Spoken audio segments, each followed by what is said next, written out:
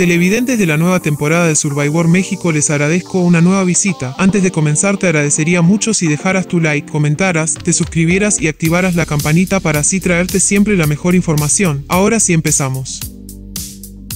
Survivor México, todos son ladrones. Gabo Cuevas acusa a otras tribus de robar. Survivor México sigue dando de qué hablar. Ahora Gabo Cuevas acusó a las otras tribus de hacer trampa y de robar. Survivor México continúa con sus polémicas con las tribus haciendo trampa, lo que ha provocado una fuerte discusión en el programa. En esta ocasión Gabo Cuevas aprovechó la palabra para dejar en claro que la tribu Jaguares no son los únicos que han violado las reglas, por lo que acusó a Catalina y a las otras tribus de también haber robado. Esta discusión tuvo lugar después de que, como te dijimos en La Verdad Noticias, la tribu Jaguares fuera acusada de robar objetos para sobrevivir. Gabo Cuevas acusa a las demás tribus. Antes de la prueba de equilibrio en el que participaron las chicas, Gabo Cuevas pidió la palabra para contarle al Warrior su sentir al respecto. Dijo que se le hacía injusto que la tribu Jaguares cargara con el estigma de ser unos ladrones cuando todos en el reality de concursos atléticos de TV Azteca habían cometido actos ilegales. Fue así que confrontó a Catalina, a la que acusó de haber robado galletas de unos cangrejeros, además de que en otras tribus se robaron bolsas de arroz. También aprovechó para disculparse con Julián, con quien tuvo un percance anteriormente. Por su parte, Julián Huergo aceptó las disculpas de Gabo, pero defendió a Catalina,